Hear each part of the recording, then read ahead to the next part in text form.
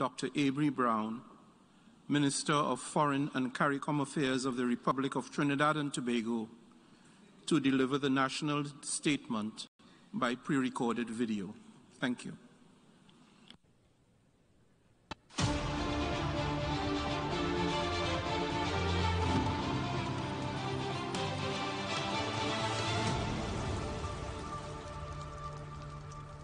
Mr. President, it is an honor to address this August Assembly of States on this, the 76th session of the United Nations General Assembly.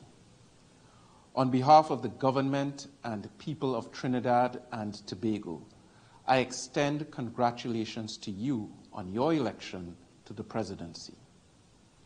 My delegation is confident that with your experience and able leadership, this crucial session will be highly successful in advancing our work for peace, progress, and sustainability for humankind. Permit me to also express our gratitude to His Excellency Volkan Bozkır for steering our work during the 75th session. Notwithstanding the innumerable challenges encountered during his presidency, he has effectively advanced a comprehensive framework to ensure the continuity of the work of the United Nations. Mr. President, I also take the opportunity to congratulate His Excellency Antonio Guterres on his reappointment as Secretary General. The continuity of his astute leadership serves to ensure that the United Nations remains a critical partner in our aspirations to build back better. Mr. President, the COVID-19 pandemic has laid bare the profound fragilities of our interconnected societies and economies. None among us have escaped severe economic contraction and consequential loss of livelihoods. Most of all, the heavy death toll has created new and complex social issues in our societies that require intervention by governments.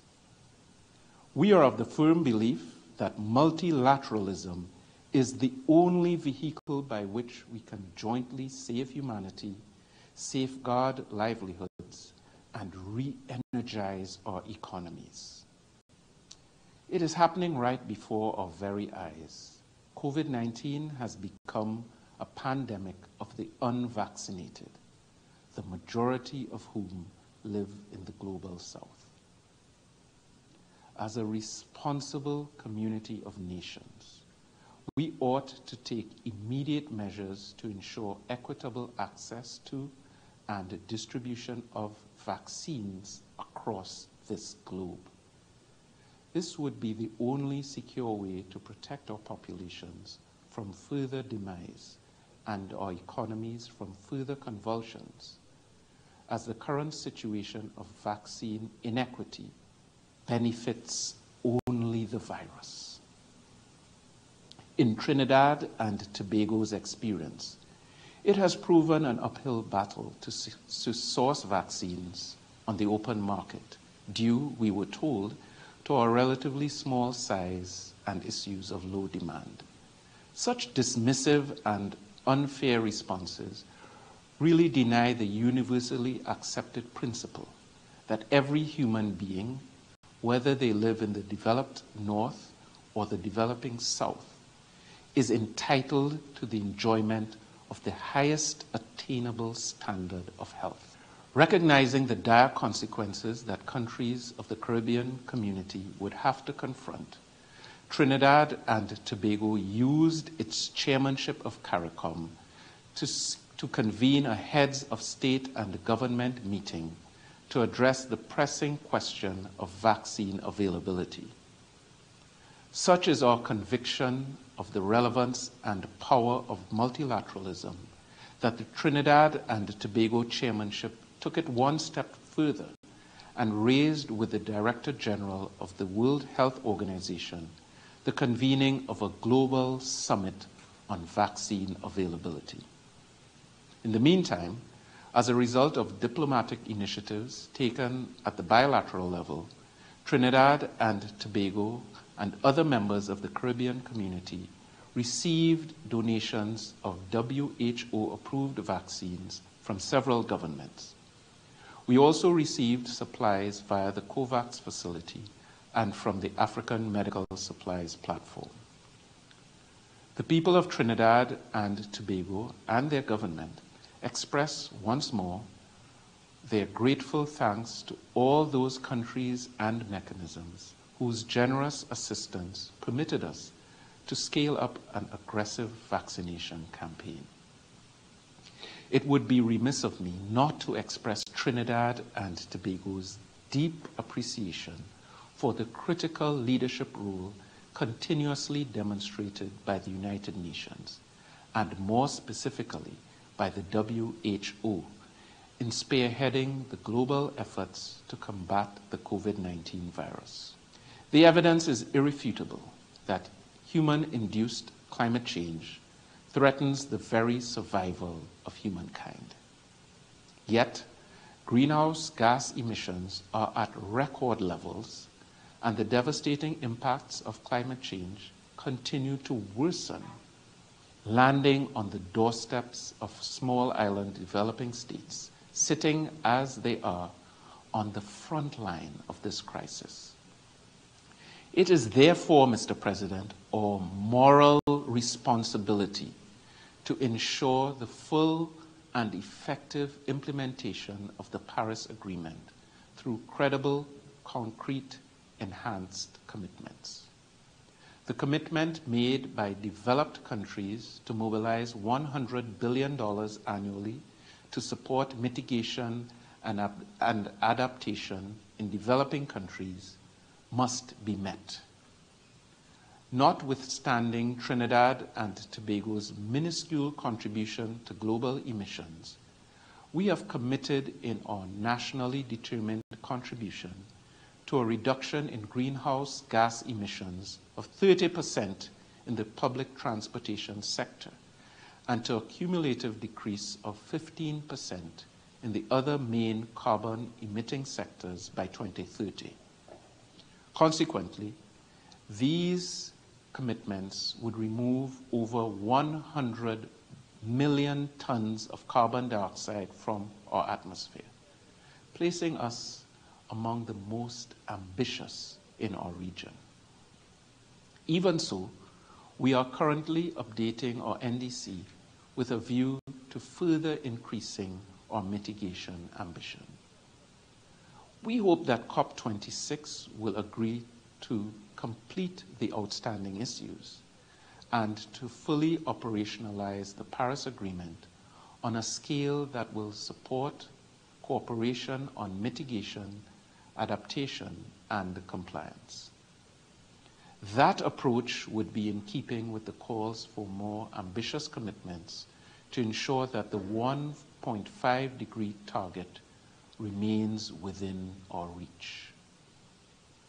Mr. President, our acute susceptibility to climate change stems from our inherently complex structural vulnerabilities as small island developing states that trap us in a mire of compounding risks, sentencing us to a cyclical struggle of recovery, rebuilding, and redevelopment. Yet we are told time and time again that our categorization as middle and high-income countries render us ineligible to access concessionary finance and development support. It is as if the international system, almost by design, perpetuates the conditions that stifle our hard-earned, albeit fragile, progress. The need to reassess the eligibility of SIDS for concessional finance beyond income measures has been widely acknowledged by the international community for almost 3 decades.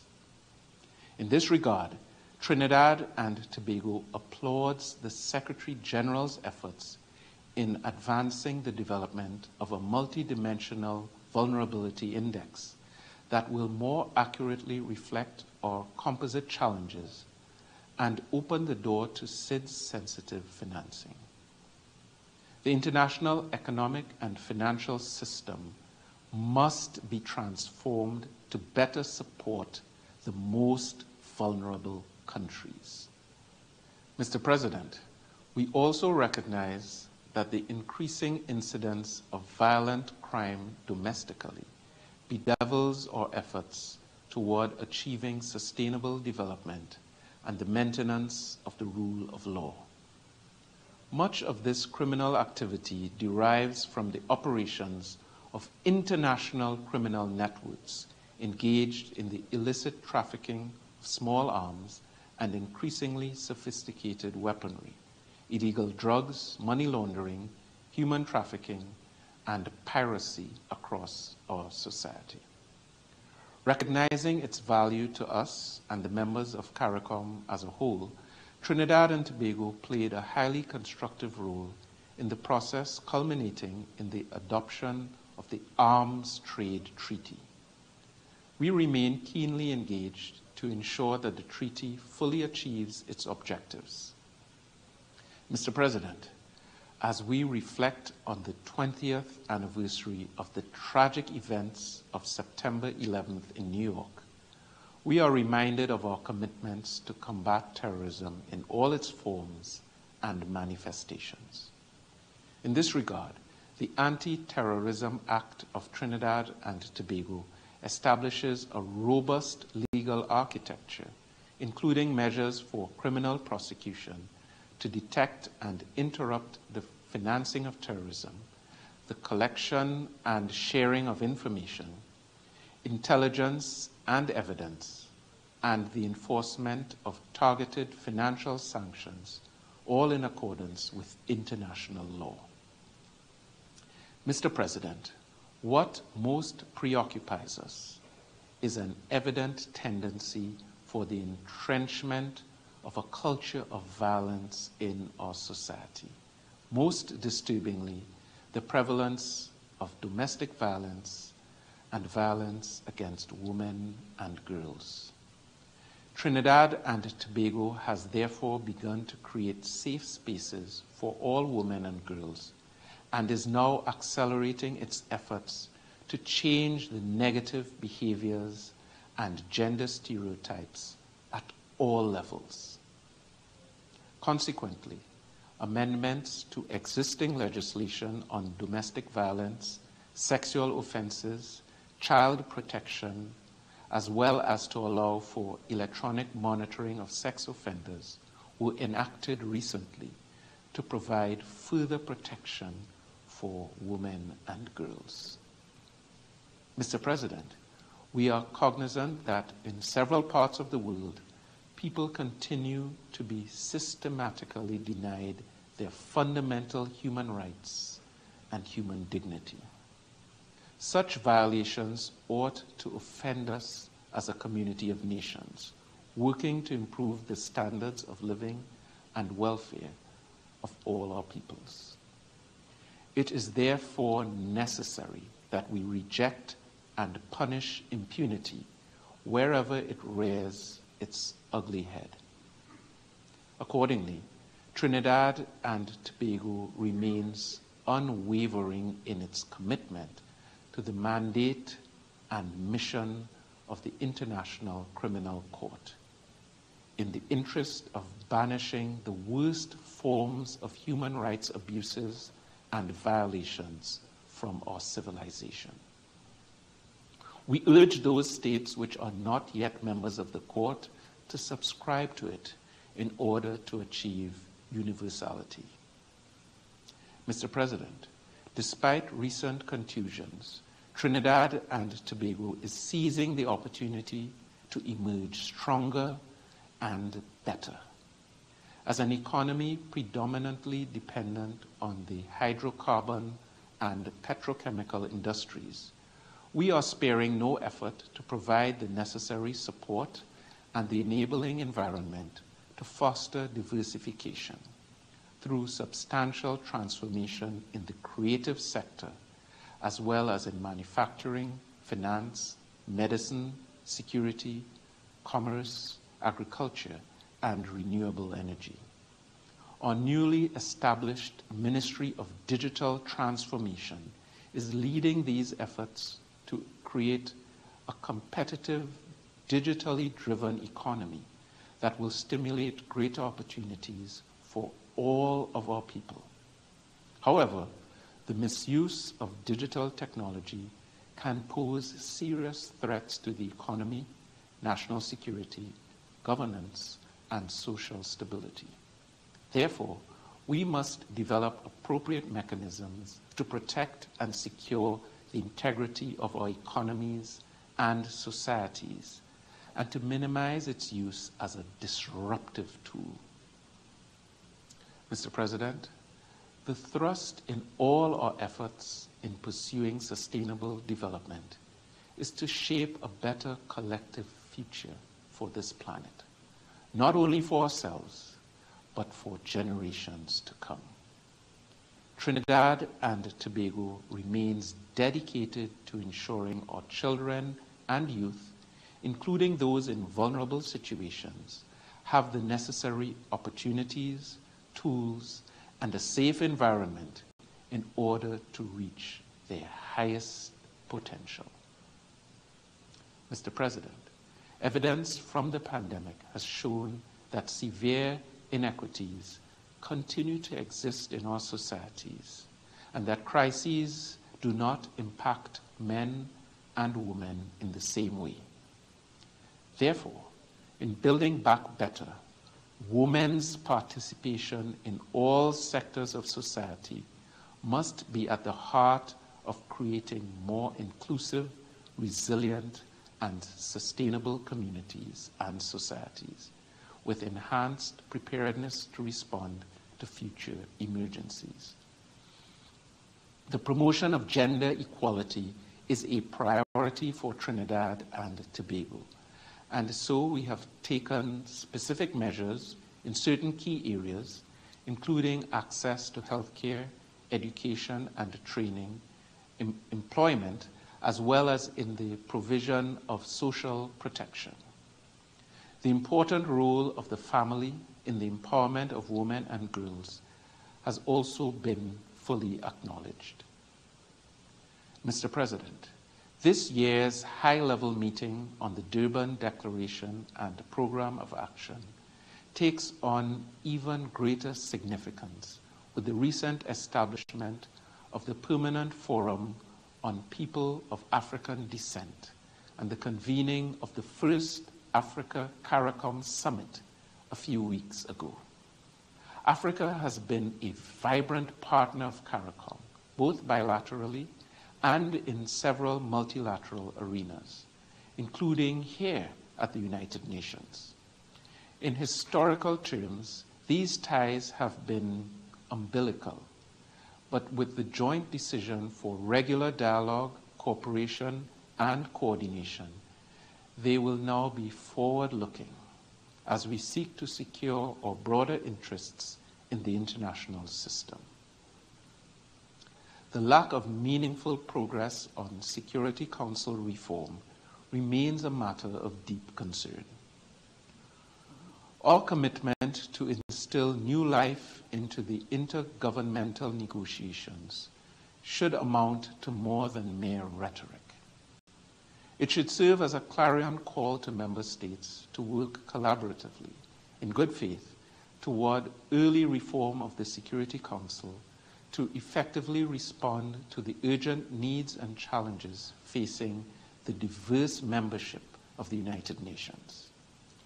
A representative council will add substantially to improving the effectiveness and credibility of our organization as the leading international pillar for peace and security. Mr. President, as we have entered the decade of action and delivery to implement the 2030 Agenda, it is important to ensure that no country is left behind. The unjust designation of Cuba as a state sponsor of terrorism, along with the economic, commercial, and financial embargo imposed against that country, undermine its ability to cope with the pervasive impacts of the pandemic and its potential to achieve sustainable development. Accordingly, Trinidad and Tobago reiterates its call for the unconditional lifting of the embargo against Cuba, in line with the fundamental principles of the UN Charter. Trinidad and Tobago remains deeply concerned that so little progress has been made in the long-standing Israeli-Palestinian conflict, which has led to extreme suffering on both sides. We urge both parties to respect and adhere to the temporary ceasefire and to do nothing that would inflame the already tenuous situation. It is our hope that the parties will shortly resume the process of engagement to find a way forward that would guarantee the Palestinians a permanent homeland and recognize Israel's right to exist in peace and security. Mr. President, the United Nations provides us all with the opportunity to discuss our differences, to build understanding, and to make common cause in protecting our planet and our civilization. Let me reassure you of Trinidad and Tobago's unshakable resolve to support this effort, as well as the work of the United Nations. Mr. President, I thank you.